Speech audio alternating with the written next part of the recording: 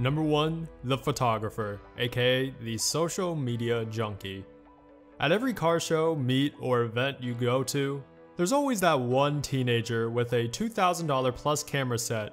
This guy can be found lugging around a heavy duffel bag wherever he goes. You can be sure this youngster is capturing some of the best angles of every car imaginable. On top of his fantastic photography, he carries around stickers of his Facebook or Instagram page. Once on his page, you'll notice and stumble across crazy amounts of photos containing either a particular car or an entire segment of car culture. Number 2, the know-it-all, aka the younger wise old man. Before you get all mad at me with the negative connotation that the idiom know-it-all carries, hear me out.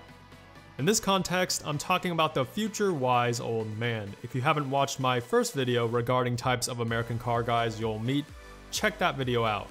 Anyways, back to the know-it-all kiddo. This youngling is like a data warehouse for cars. Ask them anything and everything regarding a specific car or genre or specialty, and they'll spew more facts to you than Wikipedia and dedicated forums combined. Admittedly, I wish there were more teenagers like this who had an immense passion for cars. I especially appreciate those who carry a wealth of knowledge and they don't talk down to others. I've had a handful of pleasant experiences where I've learned quite a bit about the hatchback segment from a few youngsters who were more than happy to talk my ear off about their Mazda Speed 3. Number 3, the trash talker. Ah, my favorite teen. Doesn't matter what car they own, they go to car shows for one and only one reason: to belittle others. Generally speaking, they almost never come out if they're alone. However, if they're in a big group, you can bet my ass they'll spew insults left and right about anyone's car that differs even the slightest from their taste. Whether it's laughing at cars with body kits, automatics, or naturally aspirated engines, they're pretty narrow-minded. Sometimes there's just no way to garner their respect even if you have a car that is, without a doubt, far superior to theirs in every way possible. They'll find a way to insult your car. Personal advice to y'all: if you or your car gets trash talk, just straight up ignore the kids and make them feel awkward. Give them no eye contact and stand around with a power pose. Or just talk to someone else and pretend like they're irrelevant. And don't take anything they say personally. Even though we love our babies as much as ourselves, don't let their insults get to your head.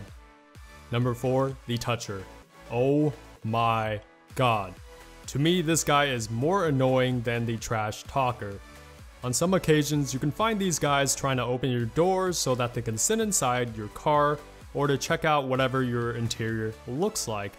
They may also be leaning too far forward over your car's hood to examine any aftermarket components, or sitting on your car to take a quick pic for Instagram.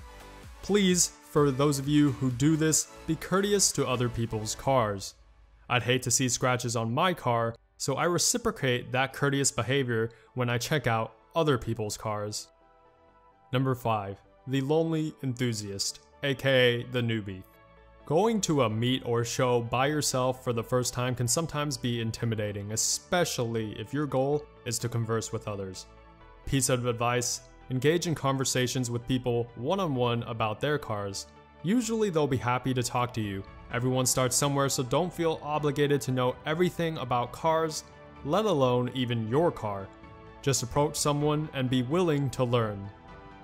Number 6, the show-off. Not much to say here, although very rare. This youngster usually comes from a wealthy family. They go to car shows simply to show off their latest toy and often don't engage in conversation with anyone else outside a 10-foot radius of their car. Unsurprisingly, they don't even know the specs of their car, they just care that other people care. Number 7, the complimenter. This is the nice guy of the car world.